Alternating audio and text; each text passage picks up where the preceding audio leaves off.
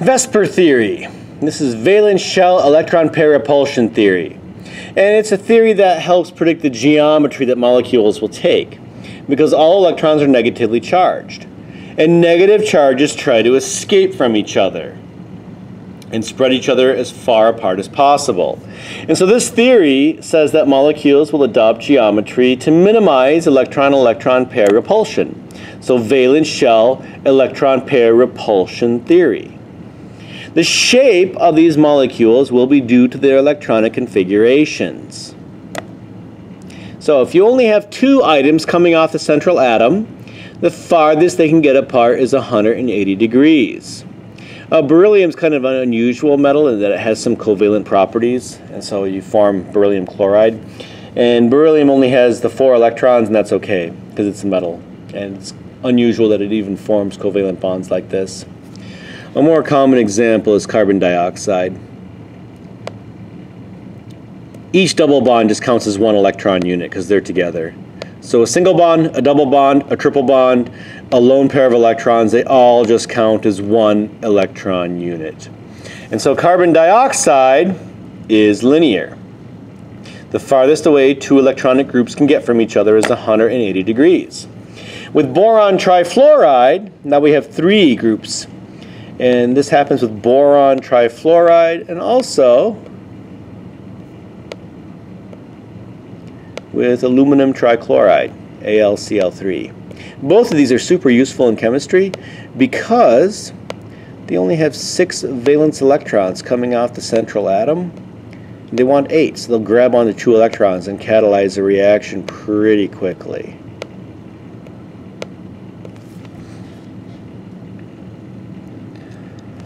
And so aluminum and boron are great Lewis acids, Lewis catalysts, because they're electron deficient. They want those 2 extra electrons really badly.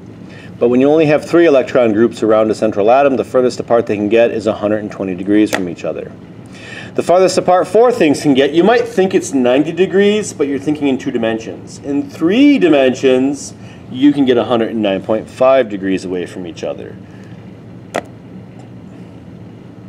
So let's consider ammonia. We have 3 bonds to hydrogen and 1 lone pair.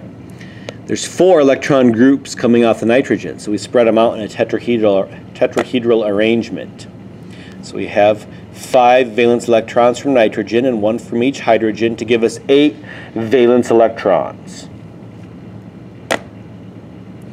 The molecular structure does not take the lone pair into account, and so you just name it based on the structure that you get from the atoms themselves.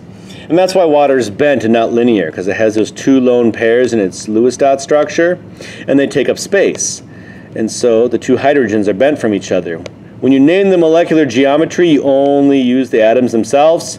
You don't use the lone pairs, even though the lone pairs were key in forming that shape. Because the only difference between carbon dioxide being linear and water being bent is having 2 lone pairs coming off the central atom.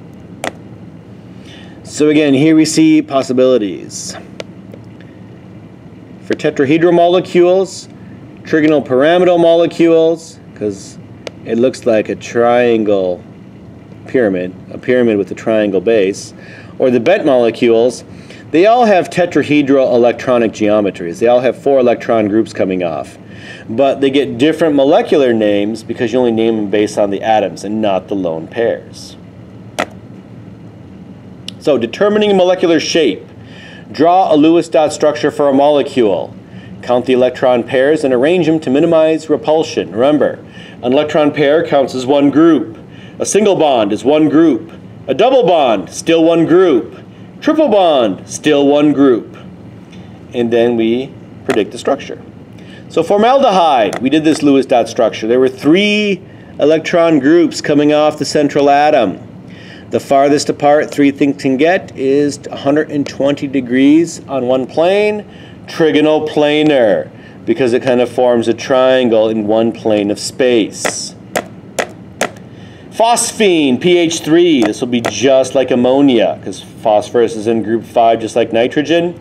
Trigonal pyramidal, notice it's not trigonal planar because it does have this 4th electronic geometry. But when you name the structure, you only use the atoms. But they're not all on the same plane because that fourth one pushed the other three down. Carbon tetrachloride, tetrahedral. All four chlorines coming off the central atom. Is carbon tetrahedral polar or nonpolar? It's hard to visualize in 2 dimensions, but it's actually nonpolar. Those 4 bonds, they all neutralize each other. And so it's just like carbon dioxide, like tug of war. If you have equal but opposing forces, they cancel out. Every single force in there cancels out to have a nonpolar molecule due to their symmetry. What's the molecular geometry for carbon dioxide? We did this one already. It's linear. And so this will also be a nonpolar molecule, because even though the carbon-oxygen bond is polar, they exactly cancel out, and so you get a nonpolar molecule. And that is the end of chapter 11.